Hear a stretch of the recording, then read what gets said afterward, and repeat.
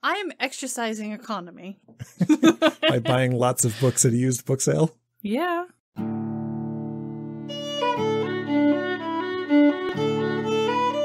Welcome to Charlotte Mason Says.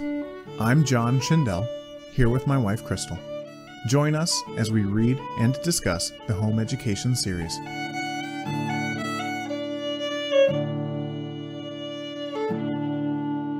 Okay, so we're looking at chapter 25, which is only one chapter away from the end of the book. We're not excited. We've only been talking about it for the last 2 months, that we're so close to the end. Oh, but we're so close. We're so close. So close. We're only going to have 2 more discussions, and then we will have read through and discussed this entire book, cover to cover, front to back. We were looking at our books the other day, and there's definitely a thumbprint of smudging dirt on the... It's like the yellowed oil discoloration of fingered... in the middle of the page on the opposite side of the binding. We can tell which is mine and which is his because I take mine more places, so it's a little bit more beat up. Yeah, I pick mine up and read it about once a week. That's all I do. But pretty soon we're going to put these books down and not pick them up again for a while. That means we need to order my next book. We do. We're going to do Home Education. Volume 1. Volume 1. And in January, we're going to do a giveaway. We are. That's right. I forgot. Brand new first giveaway. Woohoo! Of Home Education. Or, if you already have it, Anthony at Living Book Press has graciously offered this comparable money value to get another book at his store. So we're going to be running some ads on our social media platforms as well as talking about it here for the next 3 episodes, because we only have 3 more until we're done with this book. That one of the primary ways we're going to go about doing this is to have you sign up for our new email mailing list. And now this is very important, the email mailing list, because as corporations are getting more and more greedy or money hungry or sensorial or whatever, chances of us losing access to Facebook or Instagram or Twitter or anything else that's out there. And so the strongest way that we have to get a hold of you, our dear listeners, is for you to become a part of our mailing list. And this mailing list will, from this mailing list, we can shoot out episode updates. We could, if we wanted to, write a weekly blog or something like that, although chances are good that's never going to happen. I have it set up right now to where there's 2 ways you can sign up. You can sign up, well, I guess technically 3. You can sign up for just the updates when we have an episode. You can sign up for the newsletter, or you can sign up for both. I think that's how I have it set up. I think that's right. So the plan is we're going to get through Volume 2 over the next 3 episodes. So we've got this discussion, a reading, and then the last and final discussion. And we might do a wrap-up discussion or something, an intermediary episode or something. We could do how the things we have learned in Parents and Children relate to the principles. We could. That would actually be interesting. Because one of the things we keep talking about is how we're glad that we've started in this book because it gave us a good feel for her philosophy. And even without me knowing exactly what her method is, knowing her philosophy allows me to live my life with my children and my family in such a way as to nurture that environment of learning. Mm-hmm.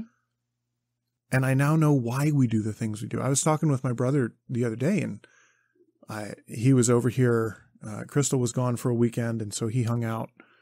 He normally comes out on Sunday afternoons, and then I drive him home Sunday evening. But Crystal wasn't here, so I had to. He stayed over the night, which meant he was here for breakfast. And at breakfast, we do some stuff in the morning. And one of the things I did was read a poem. And he kind of chuckled at me like, you read a poem. Like, I don't understand. And so he and I got to talk about why we read poetry. And I could actually say, well, this is why we read poetry. It's so that we can inspire ideas in our children. I wouldn't have been able to do that had I not read through this book. Mm-hmm. So just the mere fact that that we've studied this, I didn't have to pull out the book. I didn't have to call you. You didn't have to say, I do it because my wife told me to. And that's at the end of me telling him why I'm doing it. I looked at him and went, wow, I actually know this. I don't have to say, well, I just do it because Crystal tells me to. So I don't know. It even without knowing the method, me knowing the reason behind the method has helped tremendously. So you should save that for the recap session. I probably should. or that'll be a taste of what's coming up in the recap session. But having said that, I'm very excited to move on to book 1 to learn what her actual method is. So we've got a couple episodes and we'll be done with this book. We'll do at least one intermediary episode, and then we'll be diving into book 1 come January. Which means there will be a couple week break. There will be. Happy Advent. Yeah, happy Advent. We're very excited for a break to come up. We've been doing this once a week for a year now. November 21 was our first episode release date. It was. And I was looking at it earlier. The first reading of the preface was released on November 25th. The last reading of the last chapter will be released on November 25th. Nice. So, totally unplanned. No, we totally planned it that way. But we looked at the calendar and we decided. Took us 1 year to read and get through it all. And then there'll be one more discussion, but right. So I know we've said it before, but thank you to everyone who's continuing to listen, everyone who started with us, who randomly found us even before we posted anything to social media. That was one of the things that made us chuckle, is we posted the episode and people started downloading it. I think we had 50 downloads before we did anything. Before we did anything, we had downloads. It was weird. So if you're one of those original people that downloaded it, that found us even before we got on Facebook or Instagram or Twitter or whatever, then kudos to you for hanging out and sticking around. If you've just joined us in the last couple of episodes, then kudos to you for finding us. Go back and listen to some of the other episodes. I'm sure you'll find all kinds of fun stuff, or at least you'll get to laugh at us. That's true. Or something. I laugh at John. I laugh at myself too. You don't laugh at me? I would never laugh at you. Oh. Maybe sometimes. Only all the time. Right. Anyway. So having said all of that. You'll find something in there. Right. Having gotten the housekeeping out of the way, let's actually dive into this chapter, chapter 25. So this chapter is the great recognition required of parents. And she starts out talking about a painting. A mural? Fresco. A fresco. It's a fresco? It's a fresco. From the 1400s. 14th century. Mosaic. I was thinking mosaic. It's not a mosaic. Mosaic is all the little tiles. Yes. It was painted. It's a giant painting on a wall. And a ceiling. And a ceiling. I was about to be very, very impressed with this. Now I'm only very impressed. It's in Florence, Italy, in the Spanish chapel attached to the Church of Santa Maria Novella. And Mr. Ruskin wrote a book about it. He did. And if you are at all interested in diving into this painting and what it means. Lots of other people have done that. Lots and lots of people. There was, who was it, an Ambleside Online lady who you said someone spent months studying this book and then gave a speech about it. That was Brandy Wenzel. Mm-hmm. She is a part of Ambleside Online. I feel good about that. And then Nicole Handfield compiled a book like a printed book you can hold in your hand all about it, as well as had some professional paintings done, and you can buy a print of that from Riverbend Press. All of these I did actually put in the show notes. I realize I've said that many times and things haven't made it to the show notes, but this time I put them in already. Ooh, they're preemptively in the show notes. They're already in there. Nice. So there's a ton of information out there about this actual fresco and how it relates and all of that stuff. Suffice to say, John and I didn't really feel like going into it very much. We kind of skipped over it a little bit. Although I did read that she had her own great recognition before going and seeing this fresco. Okay. She actually did go and see it, and it did inspire her. But she had this recognition already. The great recognition is that God, the Holy Spirit, is himself, personally, the imparter of knowledge, the instructor of youth, the inspirer of genius. So that is the great recognition. And she understood that before seeing this fresco. Okay. Based on research that Charlotte Mason Poetry has done, Art Middlecoff's website, they've timelined when she wrote, when she visited, when she did things. And so she had written about it before she went to see it. Gotcha. So. Interesting. Okay, so she already had that concept in mind. Maybe she had pre-read this book and then went and saw it. You know, that wouldn't surprise me if she got a hold of Mr. Ruskin's book. So we're pretty much going to skip over the first 3 pages of this chapter. What it is you have the Holy Ghost, the disciples, then the apostles, and then virtues, faith, hope, and love, and then the cardinal virtues, and then the sciences. And where she's going to go is, with why on earth are the sciences right here, right next to the apostles and theology? Which is a good question. But that's the question that she's going to answer throughout the first half of this book. Chapter. Throughout the first half of this chapter, she's going to ask the question, or she's going to answer the question, why? Why is it this way? Mm-hmm. And in the second half of this chapter, much like the last one, so what do we do about it? Mm-hmm. So again, an imperative and an interrogative? Indicatives and imperatives. The indicative is the why, the imperative is the what. So we're going to go over the indicative. Why is this the way things are? And then what do we do based on this knowledge? Mm-hmm. So she first, after she explains what the painting is, she talks about Ruskin, she talks about the painting, the fresco, mural, whatever. She comes to the end of those sections and she says, let us glance for a moment at the conception of education in our own century. So she said, in the first place, we divide education into religious and secular. So we put a dividing line in. If it's education, it's secular. If it's religious, it's religious. And ne'er the twain shall meet. Which we also talked about in chapter 13. The divide between the religious and the secular. Right. And she says, the more devout among us insist upon religious education as well as secular. Many of us are content to do without religious education altogether. We're satisfied with what we not only call secular, but make secular, in the sense that we understand the word.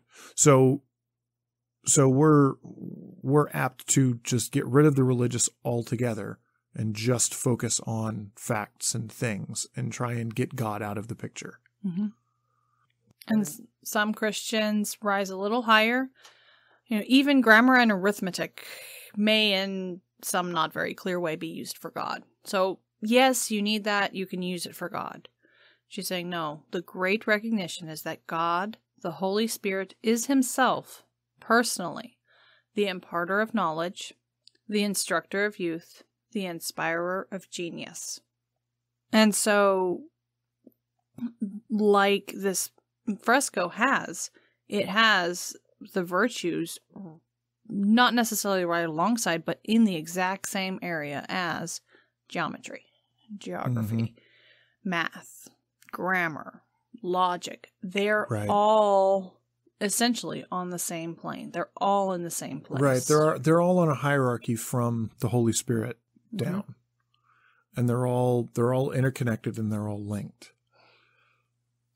And she says that the Florentine mind of the Middle Ages went even further, and that it's not only were they under the direct outpouring, the 7 liberal arts were, of the Holy Ghost, but that every fruitful idea, every original conception, even from those who are pagans, and she says, all of the figures in this picture are pagans. Yeah. Where we don't see that they acknowledge or claim to be Christian, but that they are also inspired by the Holy Spirit. Mm-hmm.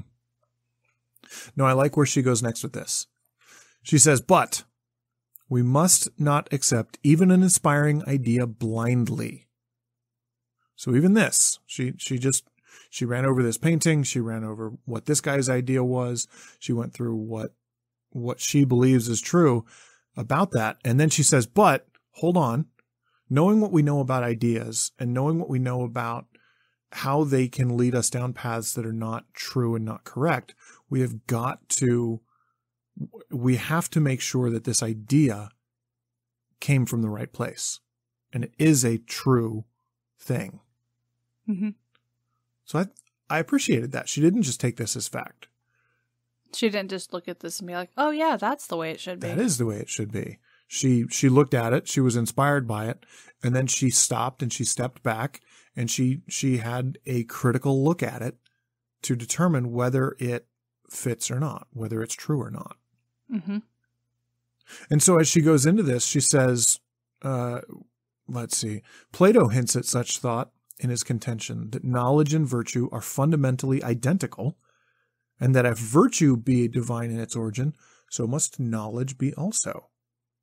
So Plato had this idea that knowledge and virtue were one and the same, and that it's divine in origin. And then she goes back to ancient Egypt as well, where she says, Pharaoh said unto his servants, can we find such a one as this, a man in whom the Spirit of God is? Practical discernment and knowledge of everyday matters and of how to deal with emergencies were not held by this king of Egypt to be the teachings unworthy of the Spirit of God. To back up a little bit to give context to that one, that is after Joseph, who has been a slave in Egypt, interpreted Pharaoh's dreams and told him there will be 7 years of plenty, 7 years of famine. Here's a great idea, store up for the years of famine. And Pharaoh said, well, can we find somebody who can do this?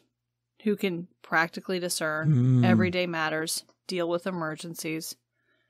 So it wasn't that he was like, oh yeah, the Spirit of God told you this. It was the Spirit of God needs to move somebody to be able to do these practical things. Because no one else could tell him his dream. Well, and then someone told him his dream and gave him a good plan with how to deal with it. And so he was able to put divine, you were told the dream, and mundane, you know what to do about it, in the same basket of still divinely inspired. One of a divine nature and the other of a non-divine nature. Mundane. Practical. Mundane, practical. Practical discernment. Everyday matters. That's what she says. That's why I said it. So this idea goes back so far. They even talk. She brings up then Saul and David. And then the example of David giving Solomon the plans for the temple that had been received from God. Right. So in addition to the practical where we see Joseph, the ruling where we see in Saul, we see the beauty and the construction in David and Solomon. Yeah, and she says, so science, art, poetry, we can pretty well say that, yeah, those are from the spirit. They're high, they're beautiful. But she says it sometimes occurs to one to wonder who invented in the first place the way of using the most elemental necessities of life. Who first discovered the means of producing fire, or joining wood, or smelting ores, or sowing seed, of grinding corn? Or making rhubarb pie. Which apparently rhubarb is poisonous. It is. But some of it's not. So who was the guinea pig for that? Right? The person who's like, oh, this thing kills you, but let me try it this way and see if it kills you also. Like, come on. You find out, as a kid, you find out that the little red berries that grow on most trees, they're poisonous. So what do? You stay away from them. You don't be like, it was poisonous when I ate it. I wonder if I eat it this way, if it'll still be poisonous. Gosh. So yes, that I do actually wonder that sometimes. That's funny. That's funny. No, but it makes sense. It goes along with the same question she's asking, though. We talk about, you talk to environmental scientists, and they talk about evolutionary scientists. Sorry, I almost went really weird there. They talk about the history of the early man, where man evolved from a monkey, and then man was walking upright, and then all of a sudden they developed fire, and fire was a thing they found, and they learned how to capture it, and they learned how to use it, and they learned how to use it for their own benefit, and all of this. And the question is always, well, how did they learn how to make it? So they captured it from a forest fire. Okay. Well, that's a lightning bolt that hits a tree and explodes it. And then there's fire. So then someone decided, oh, well, when you chip a flint and a steel together. Well, but they didn't have steel. And you can explain it away, but the much simpler explanation is, well, someone taught them. Well, and as we've learned, ideas are spiritual, mm-hmm. and the ways to convey ideas is spirit to spirit. Right. So, and that's what she dives into here. She pulls out a passage from Isaiah. Oh, and Crystal actually brought her Bible. I did. Look at you. He's talking about himself being the cornerstone of Zion.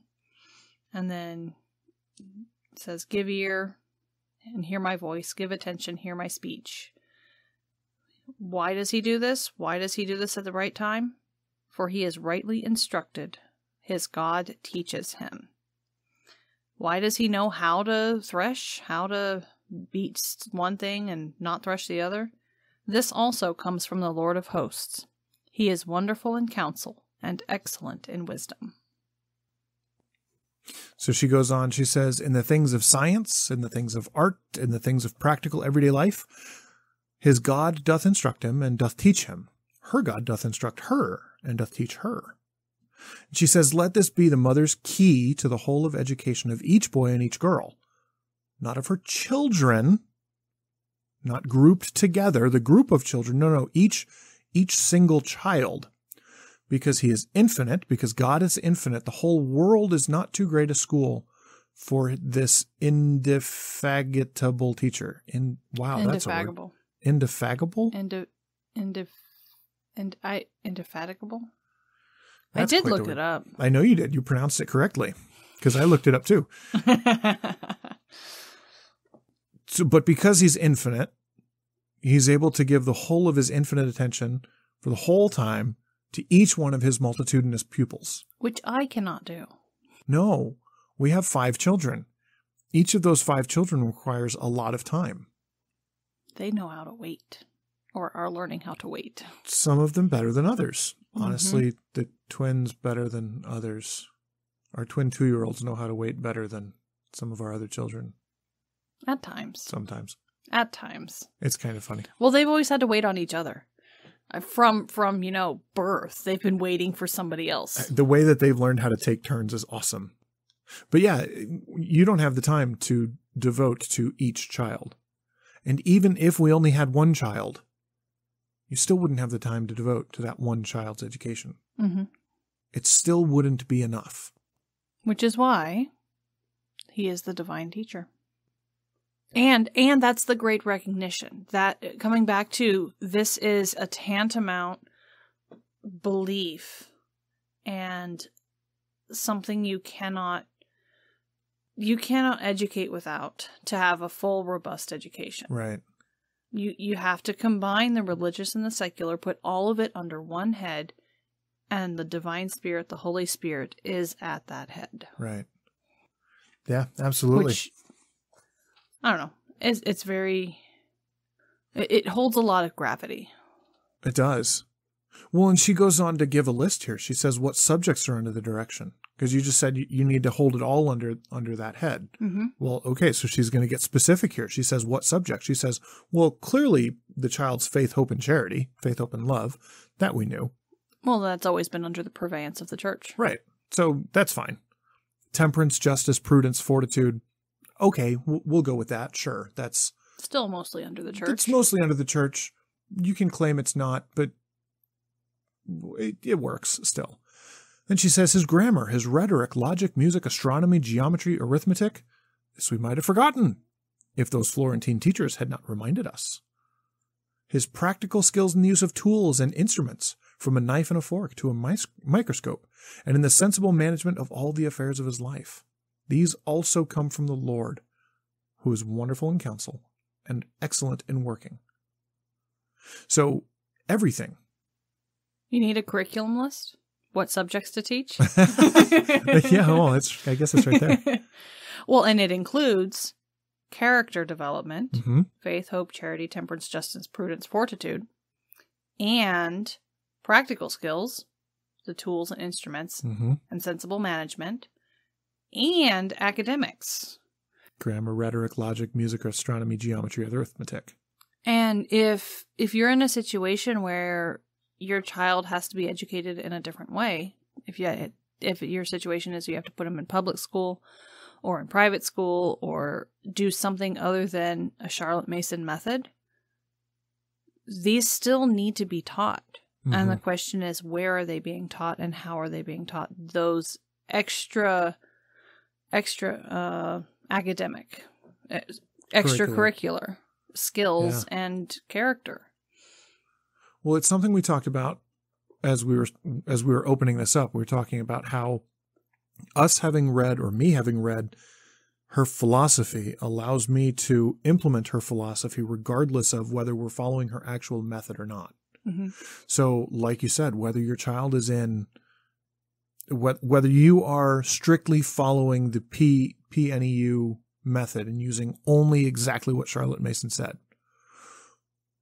or complete on the other side of the spectrum, your children are in the most secular public school system there is, you can still follow her philosophy in instructing your children. Mm-hmm.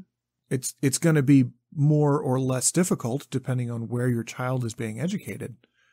And because you only have 24 hours in a day. And a lot of them should be sleeping. And especially for children. Yeah. I mean, children need to sleep a solid 10 to 12 hours a day. Children should sleep a solid, I'm not going to say need to, because clearly a lot of children get away with sleeping a lot less than that. Talking ideals here. Right? Speaking in ideals.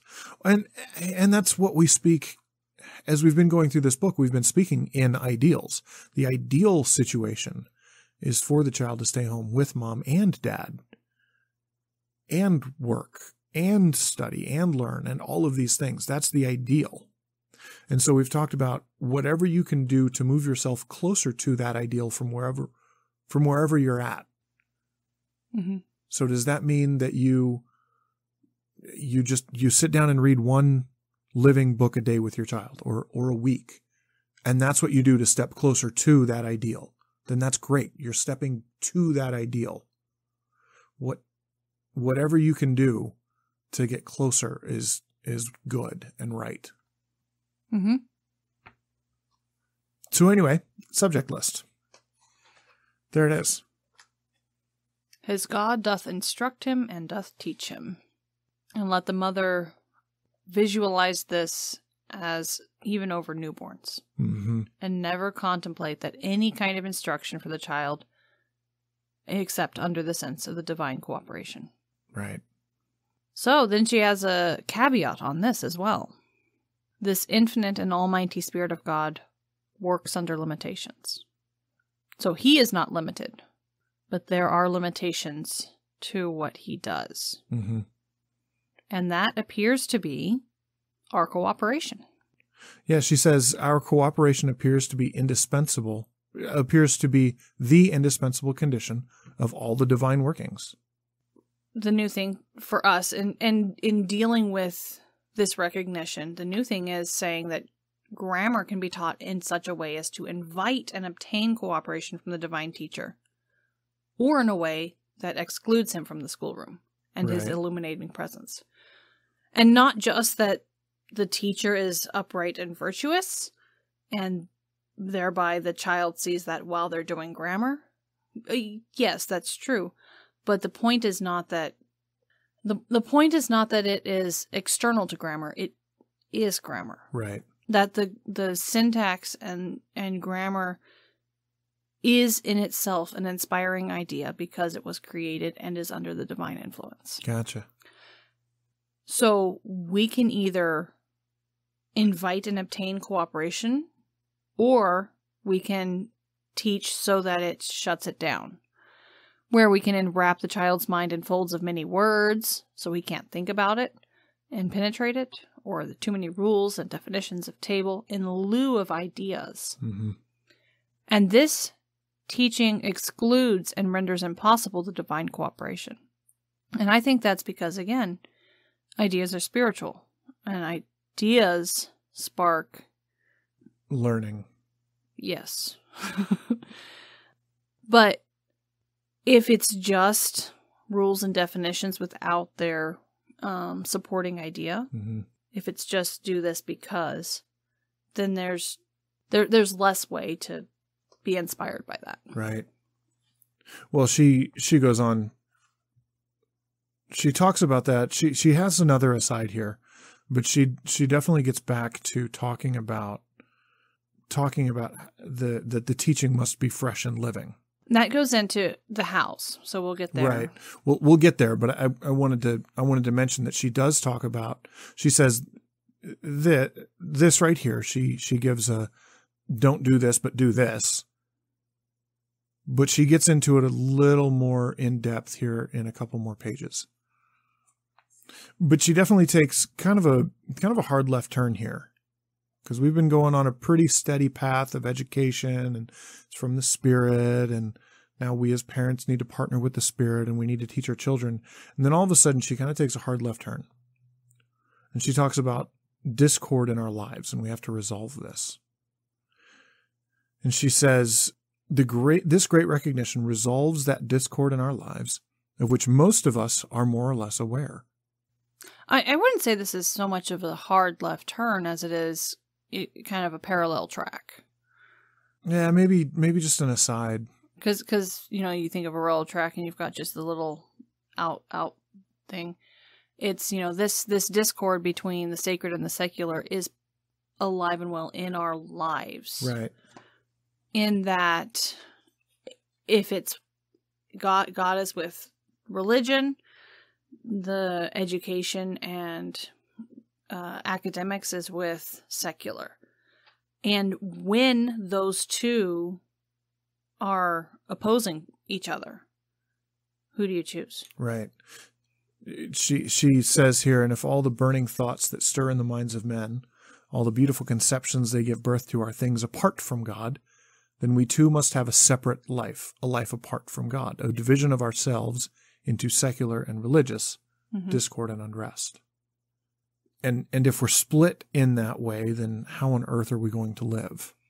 And the young man or woman full of promise or power becomes a freethinker or agnostic because they choose to go with the claims of the intellect. Mm-hmm.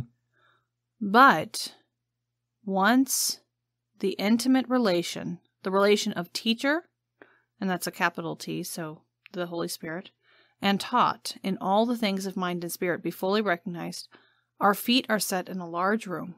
There is space for free development in all direction, and this is a free and joyous development, whether of intellect or heart, is recognized as a Godward movement. Mm-hmm. So all things can move us towards God.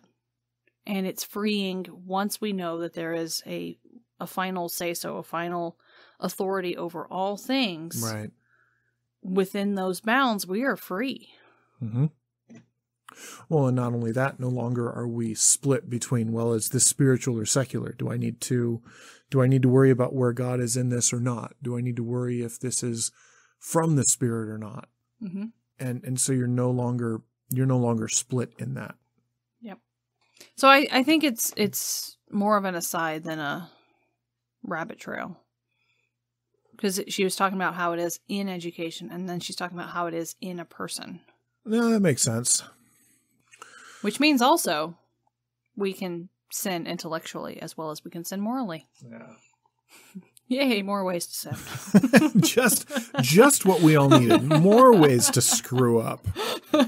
As if we're not all screw ups enough, whatever, already. Here we find more ways to do it. But it also brings unity of aim, harmony, and peace into our lives. Yeah. So she talks about that, and then she brings it into the harmony in our efforts. She says, what stands between us and the realization of this more blessed life? So I have the entire sentence before you, that question underlined. I was trying to figure out where to come into this because I have the rest of that section highlighted. So between the two of us, we have almost the whole right? thing highlighted. Basically the whole thing. She says, such a recognition of the work of the Holy Spirit as the educator of mankind in things both intellectual and moral and spiritual gives us new thoughts of God, new hopes of heaven, a sense of harmony in our efforts and of acceptance of all that we are. Well, and what stands between us and the realization of this more blessed life? This, that we do not realize ourselves as spiritual beings invested with bodies. Cart or horse comes first. Right. Are we spiritual beings living with bodies, or are we bodies that also have a spirit? Mm-hmm. And she says, once we see that we're dealing spirit with spirit, then we shall be able to realize how incessant is the commerce between the divine spirit and our human spirit. Once we realize that ideas flow from spirit to spirit, then all of a sudden we realize that we're on a different plane with the Spirit of God, because the Spirit of God communicates with us spirit to spirit, because we are spiritual beings in physical bodies. I wonder if that's another reason why Jesus said it was better for him to go. I could believe it. So that there was no extra encumbrance of a physical body. That would make sense. On top of, all the other reasons. I mean, there's a myriad, but that's definitely probably a good one. Well, and once we pause to be able to listen spirit to spirit with even somebody beside us, it opens our ears to how to listen to the Spirit of God. Well, she says we're not speaking here of what's commonly called the religious life, prayer and praise and church stuff. We're not talking about church stuff. That's a different ballgame. We're not talking about that. We're talking about the intellectual life, the development of which in children is the aim of our subjects and methods of instruction.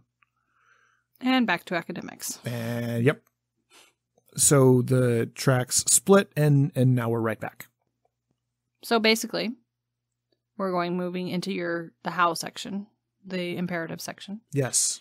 Assuming we're willing to make this great recognition, to engage ourselves, to accept and invite this daily, hourly, incessant cooperation of the Divine Spirit in, to put it definitely plainly, in the schoolroom work of our children. How must we shape our own conduct to make this cooperation active or even possible? Yeah, she says we're told that the Spirit is life. Therefore, that which is dead, dry as dust, mere bare bones, can have no affinity with him. It can do no other than smother and deaden his vitalizing influences. She says, all that we offer to our children shall be living thought, No more dry summaries of facts will do. One thing that I do remember from school is trying to memorize dates and names and places. And she talks about that in a minute here. But those are dry facts. And she says once that the child has that vitalizing idea, then the facts can go onto that as a peg capable of sustaining everything it needs to retain. Right. So once you have the idea, then you can put those facts on and it will be applicable. Mm-hmm. And it's absolutely true. Once you're excited about a thing, you learn all kinds of stuff about it. If you're excited about, I don't know, the American Revolution or the Scottish Revolution or anything else. We can list off revolutions. We could list off a lot of revolutions. No, I mean, the one I was thinking was I read when I was in high school, I read a book about Robert the Bruce and William Wallace by extension. But at the time, the book was very dry and I didn't gain anything from it. Years later, I watched the movie Braveheart. Very, very historically inaccurate. But the movie sparked in me a desire to learn more about it. It's like, oh man, this great William Wallace guy and all the cool stuff he did. And so I went and I looked into it. And of my own volition, I looked and learned dates and names and places and things. And I don't remember them all today, but it was fascinating to look into it and learn how wrong the movie was. But the movie, the work of art, inspired the idea to learn about it. And maybe that's a bad example because the movie was not historically accurate. But it inspired me to go learn. So, I don't know. Well, and then you've got things like Downton Abbey, where you have people who are extremely concerned with historical accuracy in minute details. I have not watched it. I don't really like that type of period piece, but I've read a couple articles about how particular they are about every little detail. Yeah. And that has inspired many, many, many people. Maybe to look into what it was like then, or maybe just to watch the series. Visual media can be very inspiring. One of the reasons I think is because it's just by nature of a movie or a TV show, it is alive. That you're watching people do things. Now, that doesn't mean it's living, quote unquote, in the same way that Charlotte Mason talks about living material, but it's the written word doesn't stand up and act and move and talk. An audio visual thing does. Yeah. Which is why one of our daughters has a lot of issues with the audio visual. Yeah. And she's fine with books. And she's fine with, honestly, some rather horrific things happening in books. And she really doesn't bat an eye. But if, this was a couple of years back, but if Winnie the Pooh gets stuck in the hole when he's trying to get out of Rabbit's house. Because he ate too much honey and he got too fat. She loses it. Yeah. Lost it. At that time, she lost it. Because she could see his distress and his stuckness, and that sent her over the edge. Yeah. But when we read about it, it was fine. Yeah. But so it's interesting. It is. So then moving on to how the teaching should be. So if we know, we should offer our children living thought, not summaries of facts. Then we should allow them to have a fresh and living way of approaching it. Allow them to travel with the explorer, receive the impressions new and vivid from that mind who is also immediately receiving that. So journals and first-hand descriptions, not after they've been processed and filtered and found their way into a textbook. Same with history. Are we doing dates and times and names, or little easy stories? Or are we doing the massive ones, in this case, Plutarch. I didn't even know who Plutarch was until I started learning about Charlotte Mason. And she says a child of 7 is able to fully understand it. And I think that's at their own level. But at the same time, they can get ideas from there.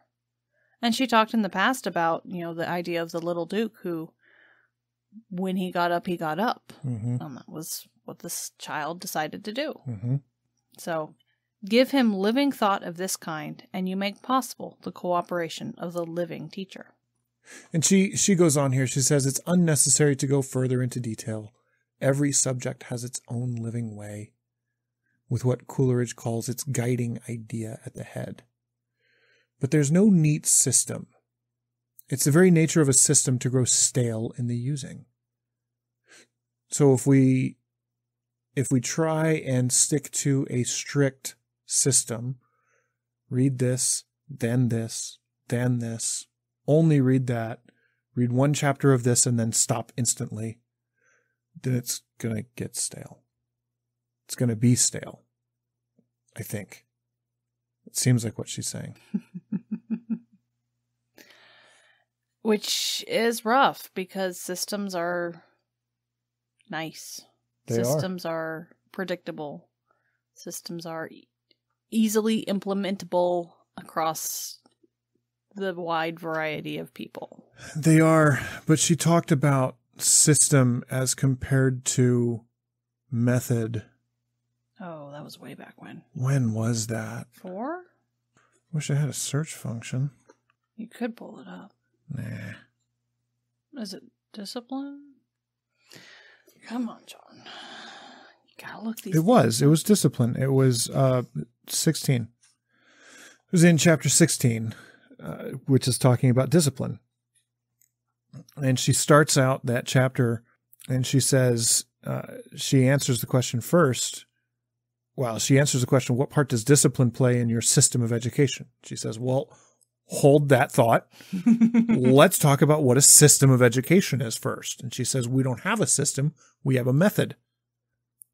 A system is an infinity of rules and instructions. A method follows nature humbly, and it stands aside and gives her fair play.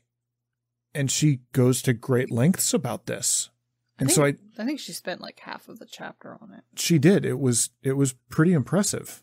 She legitimately cared about this. And so that's where she's saying this. There's no neat system. You can't do it. You must follow a method. You have to follow nature. You have to allow the child to wander and think and learn. And you can't just say, well, here are the rules, stick to them, the child will learn. And any subject that you teach needs to be brought to the light of, are we working under a system or are we working under a method? Right. Are we working in a way to invite the living intellect of the universe, or are we working in a way that stifles it? Yeah. And what we need to do, one more thing, is of vital importance. Well, hold on. If you didn't listen to it, go back and listen to, that was episode 38, was our discussion on chapter 16. So if you didn't listen to it and you're hearing us talk about how Charlotte Mason talked about this, then go back and listen to that chapter for a minute. It'll be interesting, at least the first half of it. And then come back and pick this up. Continue, sorry. You stopped me. I did. I'm pimping our own show. But you stopped me. But the thing of vital importance. Yeah, pimping our own show. Children must have books. Living books. The best are not too good for children. And anything less than the best is not good enough. What I think is interesting here is that she goes into a little bit of economic thought. If it is needful to exercise economy, there you go. That's what I'll say whenever I'm being frugal or thrifty. I am exercising economy. By buying lots of books at a used book sale? Yeah. Yeah, she says, let go everything that belongs to soft and luxurious living. before letting go the duty of supplying the books and the frequent changes of books, which are necessary for the constant stimulation of the child's intellectual life. We need not say one word about the necessity for living thought in the teacher. It is only so far as he is intellectually alive that he can be effective in the wonderful process which we glibly call education. So you think back to the Abraham Lincolns, well, that's the only one I can think of right now, where he's, in his little log cabin and all he has are 2 books to read. But that's because that's all his family can afford. Mm-hmm. And they do provide him with those 2 books and the means of reading them. Yeah. And the ideas that are inspired by good books change the world. They absolutely do. And if you look back through history at those people who have been most influential, for good or bad, they have been influenced by books. And the ideas contained in said books. Right. And I say good or bad because even the most brutal and evil of people were inspired by someone's writings. So find good books. And provide them. And read them. And read them for yourself. Because the teacher needs to be intellectually alive as well. Yeah. Well, and you have to be able to have a conversation about it. Mm-hmm. So that when the child asks a question or starts talking about a thing, that you can engage with that conversation. So there are the question comes up not infrequently about, I never had this type of education. How am I supposed to provide this for my child when I don't know what I'm doing or talking about? And one of the suggestions is to go 1 year ahead in whatever curriculum you've chosen, and you do that year alongside your child doing the year below. And that way you're 1 year ahead, but you're also educating yourself at the same time. Interesting. So, just a little tidbit. No, that's very interesting. Because that way, 1, you know what's coming. Mm-hmm. 2, you've read all the books, so you're educating yourself as you go. Especially if your education was lacking. So. There you go. Good books. That's what it all comes back to. As we look at this library that Crystal has procured. It makes me happy.